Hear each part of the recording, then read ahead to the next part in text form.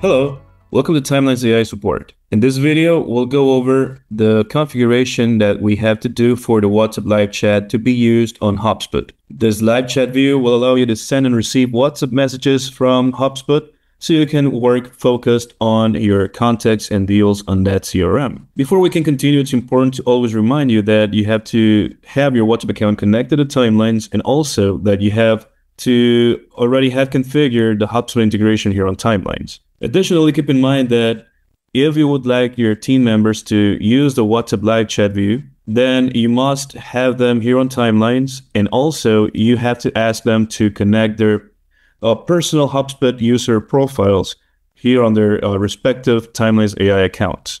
So they can also use this particular WhatsApp live chat view that we're going to be configuring in this video. So to get started, we're going to open one contact here on HubSpot. And keep in mind that this particular configuration that we're going to be doing here must be done within contacts and deals. So in this case, we're going to focus for the sake of this video in a contact. This means that if I configure this particular WhatsApp chat view for this contact, then the effect will be for this and the rest of the contacts that I have and that I will have on HubSpot.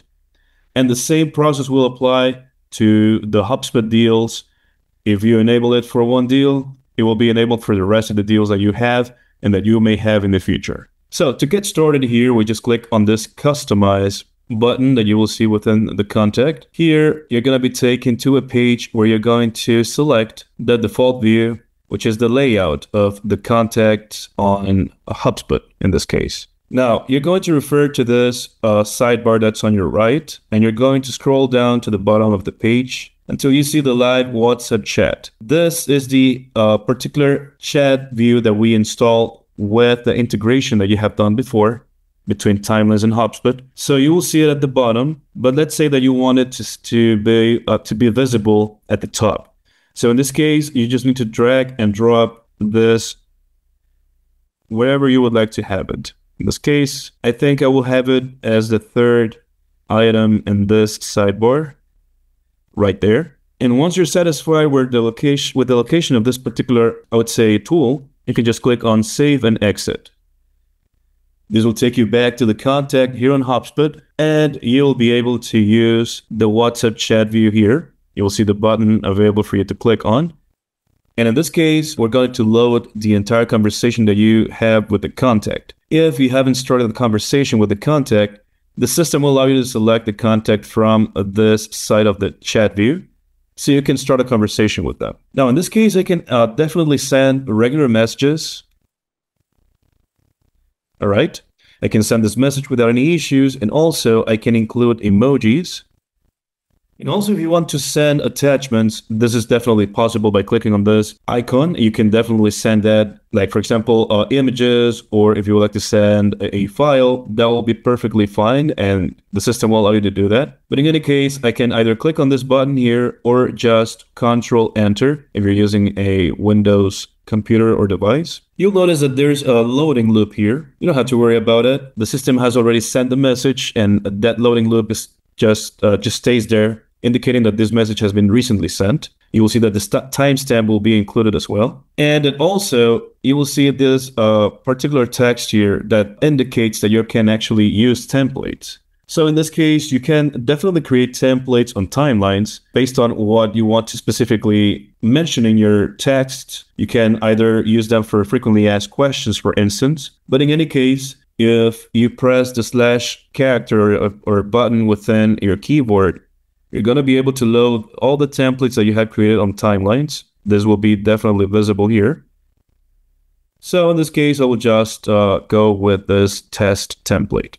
As you can see, I have the text visible here. And if you have emojis or added any particular special characters here, all that will be visible and usable within this chat view on HubSpot. Additionally, it's important to identify the specific elements that we have within this chat view. You will see the contact's name, and you will see that you're sending the message on behalf of someone in particular. Also, you will see the chat ID, which is a unique identifier that we have for chats on Timelines, which is similar to the WhatsApp JID that we have talked about in previous videos. And we also have the phone number in international format. So in this case, I can just click on send this message. I can close this view. I can refresh the page here. And you will see that the messages that we send to the contact are visible within the same activity. And you will notice that we indicated this was sent from the HubSpot UI, meaning that we sent it from the WhatsApp chat view here on HubSpot. So that will be it for this video. It's a quick video on how you can configure and use this live WhatsApp chat view. Remember to also apply these steps within the deals on HubSpot. In this case, just need to open one deal, configure it the same way we did here, and that will be saved for all the existing and new deals that you create on HubSpot. Remember, if you have any questions for us, you can always reach out by sending us a message using this bubble here. This is our live chat support. And without anything else to add here, I do appreciate your time and your attention. Thank you very much for being part of this short journey throughout the HubSpot integration. Have a good day and take care.